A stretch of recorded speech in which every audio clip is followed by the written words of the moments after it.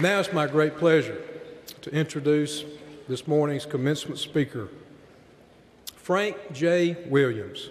He is the retired Chief Justice of the Supreme Court of the great state of Rhode Island, and he has also served since 1991 as the president of the Ulysses S. Grant Association. He is one of the nation's most renowned experts, not only on President Grant, but also on President Abraham Lincoln and the Civil War. He is the author or editor of more than 20 books.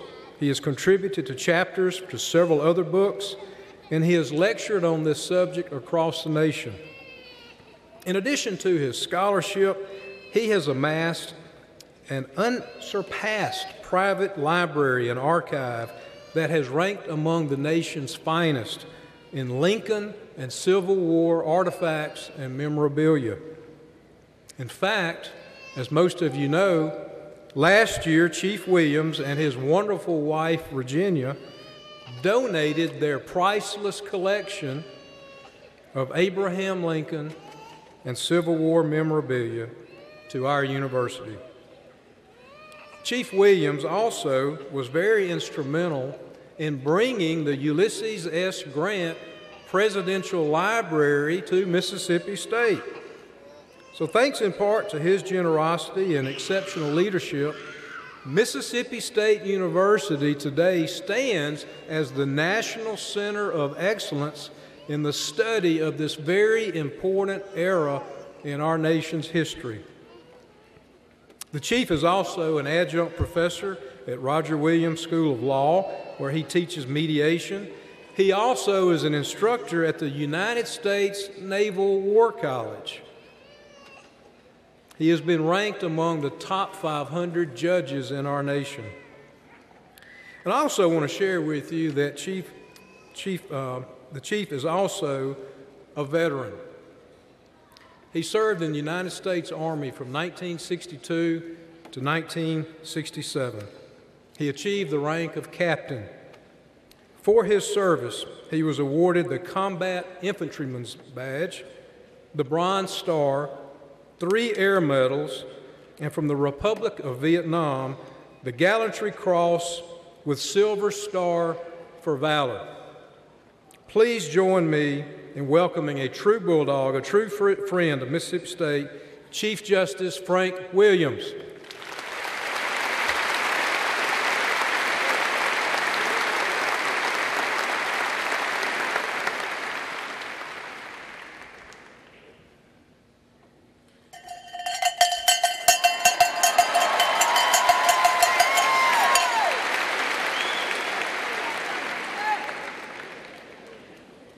I could say this court is in special session. Why is that? As a jurist, you never come to court expecting everyone to be a winner, yes? There's a loser, winner, sometimes both lose, but here it's win-win for you, as it should be.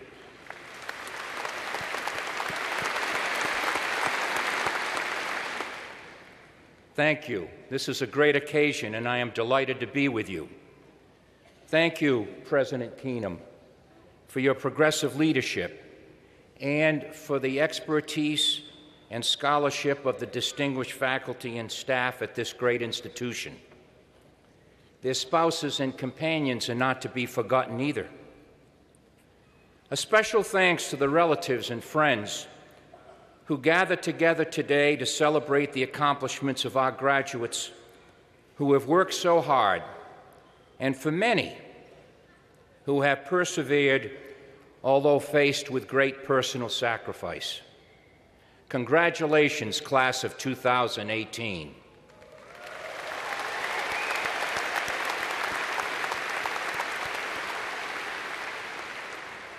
Parents, this is your celebration too, especially for writing those monthly checks. I know you must feel relieved as you watch your investment walk across the stage, knowing that your asset will deliver some keenly anticipated dividends. Unfortunately, for many of you, after your investment walks off the stage, it will parade back into your homes where rent, laundry, and internet access are free. There will be, I assure you, more bills. At my commencement ceremony from Boston University, I had no idea who the speaker was or what he said. Realistically, I acknowledge that your experience will likely be the same.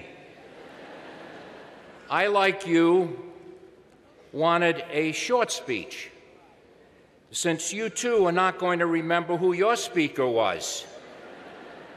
Frank J. Williams.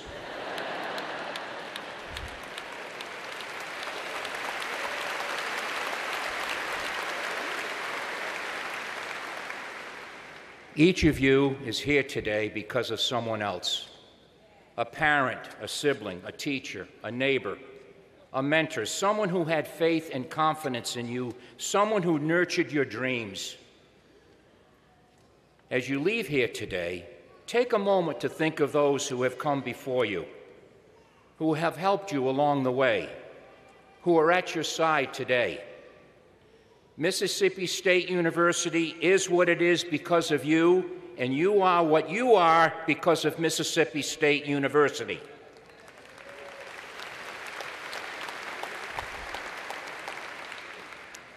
You are entering this world at a time when our nation is divided by conflicting policies and an unavoidable war on terror.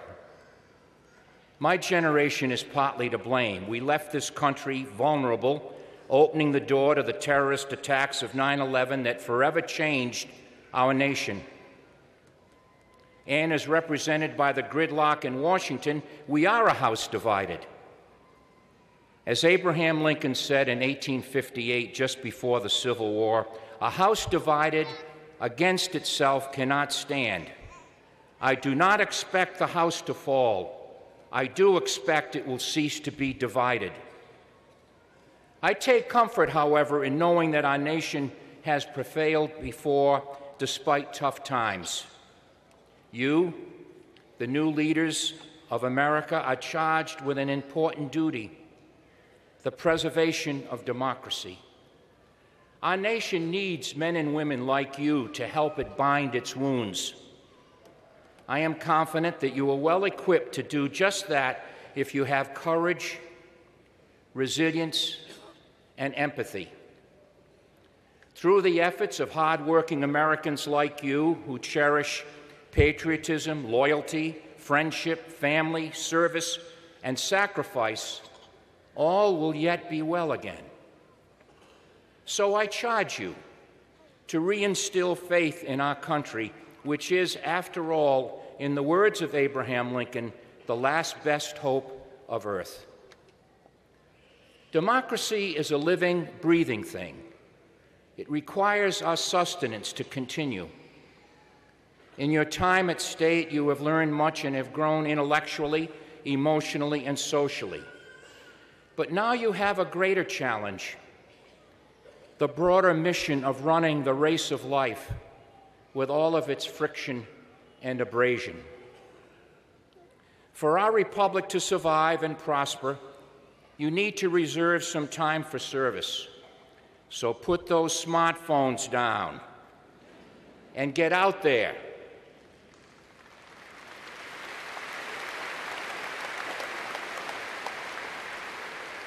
Embrace life. Volunteer, run for office, serve in the military, join the Peace Corps, AmeriCorps, or Teach for America. Discover your cause and immerse yourself in it. I don't have the statistics of those of you who have already joined these service organizations, but I do know that soon, in this month of May, 25 of your class will take the oath as second lieutenants in the United States Army and United States Air Force.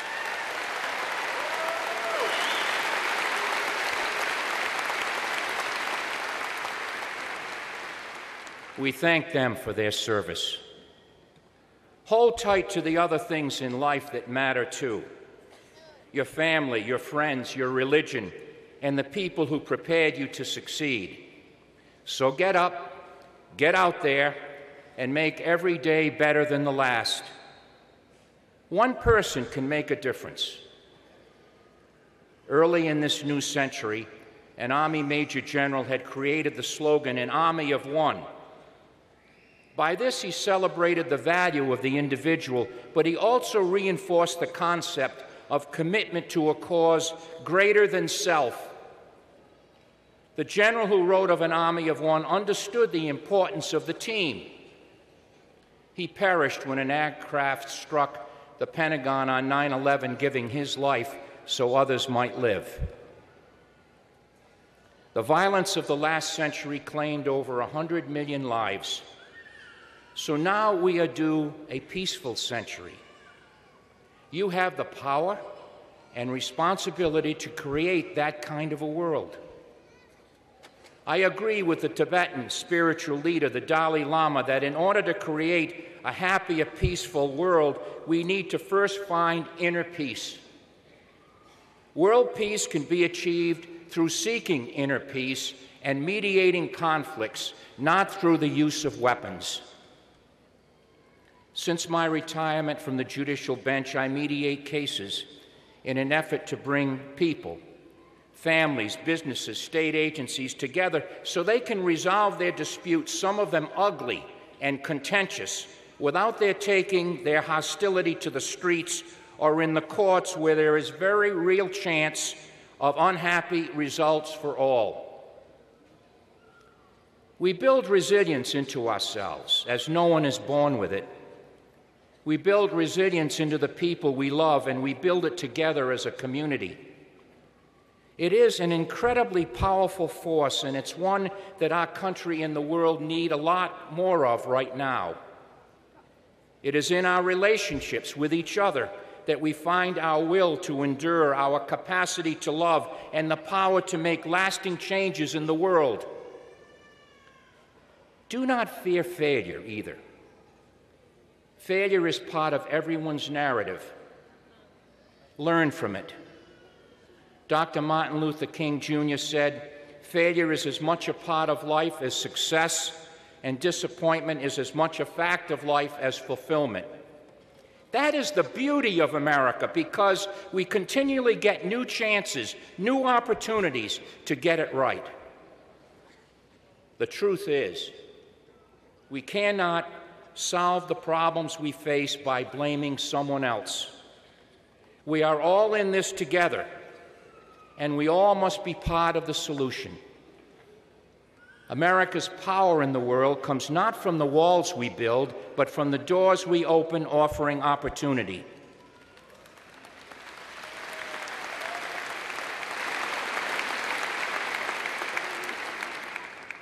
Virginia and I gave you and Mississippi State a gift.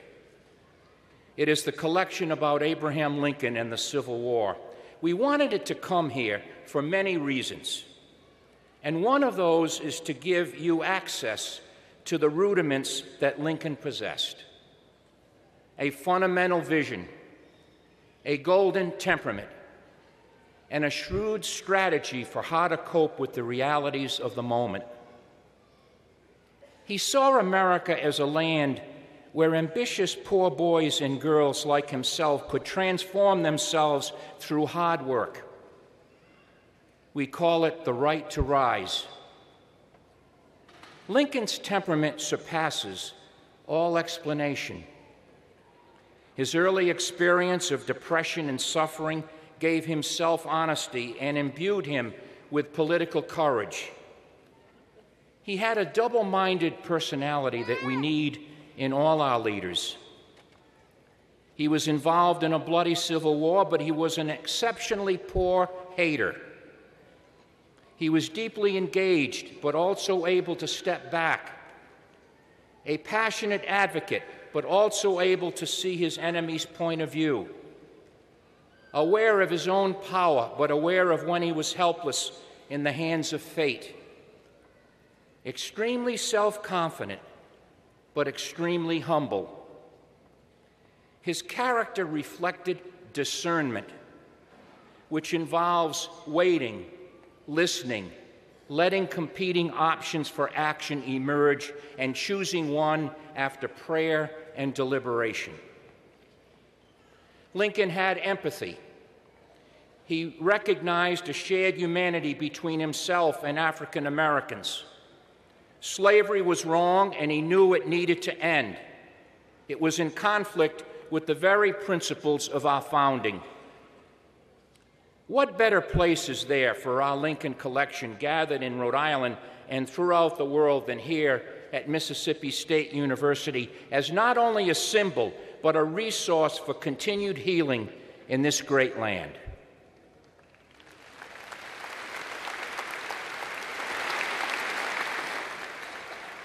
We live in a partisan time, and I do not see a Lincoln on our horizon. A person with his face could not survive the multimedia age. A person with his capacity for introspection could not survive our 24/7 self-branding culture. But we do need in our leaders, in you, our future leaders, a portion of his gifts. Someone who is philosophically grounded, emotionally mature, and tactically cunning. Your futures are bright.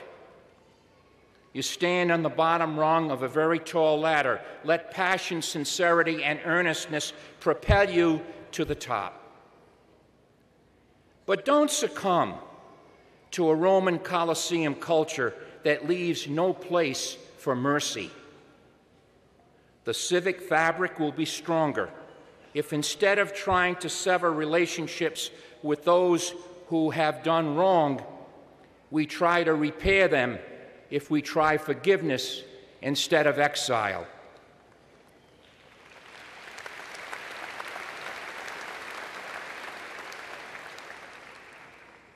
Let political courage, resilience, and empathy lead you. Now go forth and be amazing. God bless you, and hail state!